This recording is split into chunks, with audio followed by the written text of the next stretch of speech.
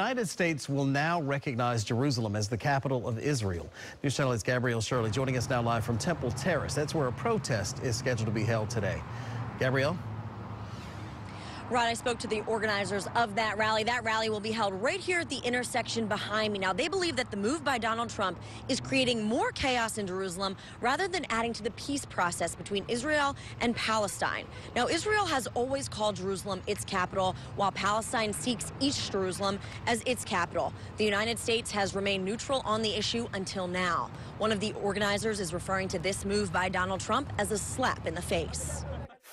It absolutely will lead to further division, divisiveness, and hate that's already in an area that is divided. And instead of our president enacting policies or working towards a peaceful resolution, what this has done is created a bigger division in that region. Now, again, this rally begins right here at 6 o'clock. You can count on us to continue to follow this developing story. Rod? All right, Gabrielle, thank you.